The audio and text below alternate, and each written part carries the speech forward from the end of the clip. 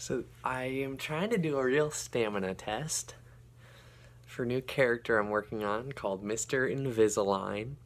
And Mr. Invisalign is, well, basically the whole bit is that this is just his face. This is his resting face.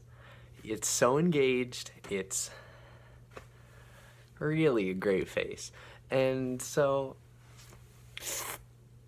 what we're trying to accomplish with this face is just, let's see where we can go with it. So we could be doing just some everyday activities. Like I could be trying to put an Altoid in my mouth. Look at these tiny Altoids. That's pretty good. That's pretty good. Yeah, so the tale of Mr. Invisalign is really one of tragedy.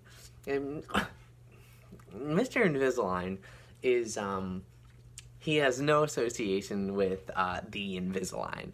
So he is basically just, rolling with the punches. He had to sit through all these court cases where I'm asked to change my name, and I don't really want to do that. So I was just protesting throughout the whole thing, but finally the Invisalign company got their way, but I got to keep my name, and so here I am working at a Wells Fargo. Here's my little name tag, Mr. Invisalign, and so it's just, I'm very sad. I'm so sad.